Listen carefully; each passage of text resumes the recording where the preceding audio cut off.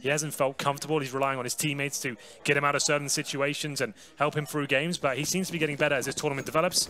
Good work by Pasha to take two of them down. It's pretty much as good as it's ever going to get. And as we said, 6-4 and a full eco now for Virtus.pro, and that's what we needed from G2. They couldn't get reset there once again. It's 2 rounds in a row. Into round number 11 here. This should be a very, very easy round for G2 here. I'll be surprised if even one kill comes down. If the bomb gets planted, that's a loss in itself, but what a shot from kennyS to kick things off. Great shot indeed. He's followed it up with a second as well. He's still alive and still causing problems. So too is Apex. And the nade will take out 2 as a result of all of the damage done. Certainly one way to collect Virtus.pro's players.